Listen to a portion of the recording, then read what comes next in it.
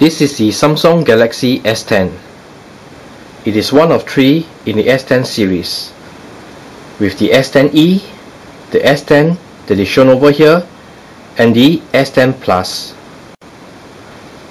We're going to do a quick review for this phone. So first up is the display. It has got a 6.1-inch dynamic Amoled display. And the processor, it is using the octa-core. Right over here, you've got the power button, where you can power on and off.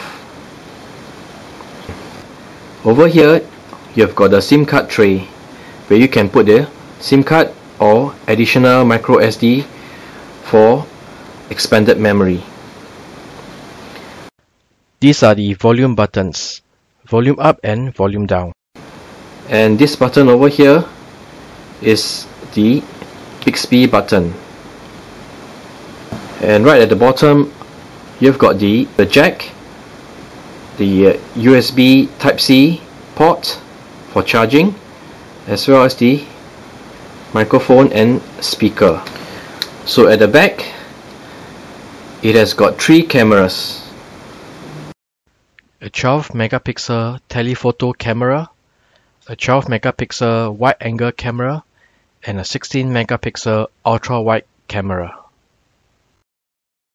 It also has one front camera, which is a 10 megapixel selfie camera.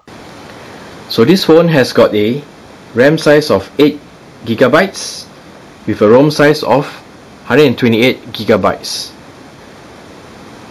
And you can plug in any external memory support, as mentioned earlier, for microSD up to 512 gig.